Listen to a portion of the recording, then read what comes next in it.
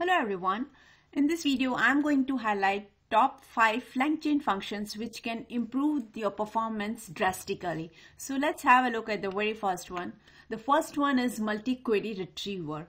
So this particular function generates multiple queries from different perspectives for a given user query. So user will just give one query, but internally it will try to transform into multiple queries from different angles.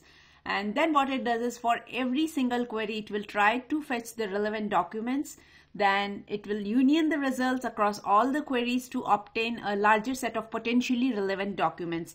And doing this will definitely generate a richer set of results. So here is the code snippet, which I have taken it from the LangChain's documentation. And here you can see how easy it is to utilize multi-query retriever.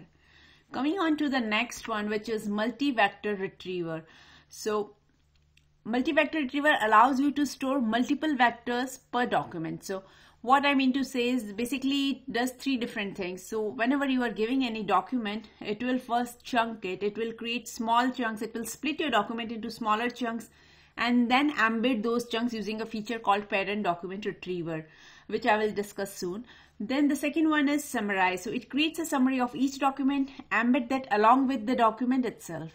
And the third one is hypothetical questions. So it will try to generate some hypothetical questions for every single document, and that would have, like, for every question it will also have the answers, and all those answers will get embedded to the document. So these are the three ways how it generates multiple vectors for a given document.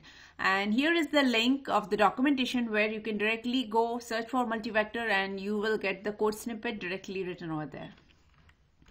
The third one is the parent document retrievers. So as part of multi-vector retriever family, this function splits document into smaller chunks and embeds them. So it is very useful for handling longer context scenarios and improving the retrieval quality.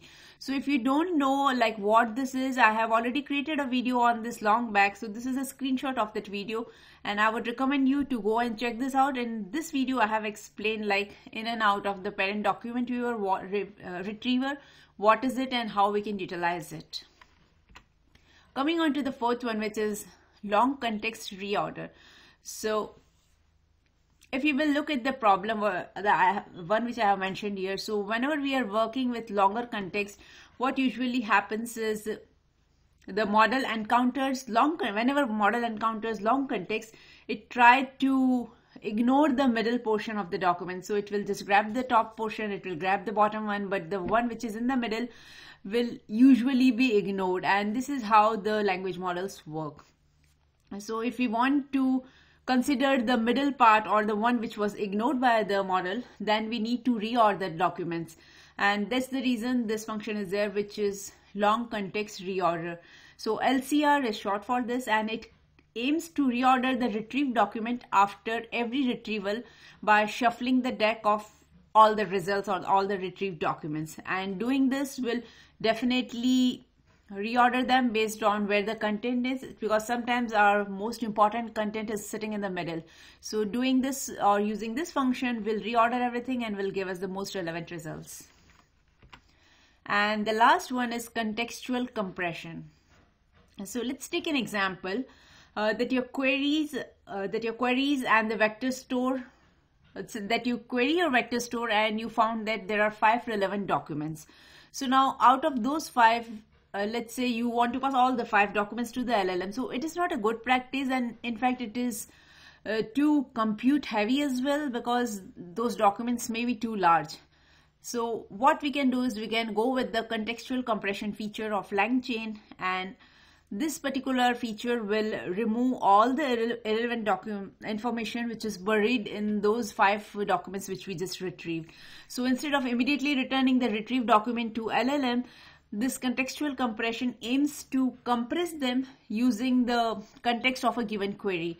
Now, while compression, it will do two different things. First, it will filter out, it will reduce the noisy thing, the extra characters or unused characters from these documents. And sometimes it will even remove the entire document itself. And doing this will definitely reduce the size of our context, and it will help our LLM to work fast on that. And if we are doing this, definitely we are improving the response time and reducing our computational cost. So these are the 5 functions, and I would recommend you go and check this out. So documentation link is over here, and you can also go to python.langchain.com and directly search for this keyword, and it will give you the beautiful documentation over there. So that's all I have for today, and thanks for watching.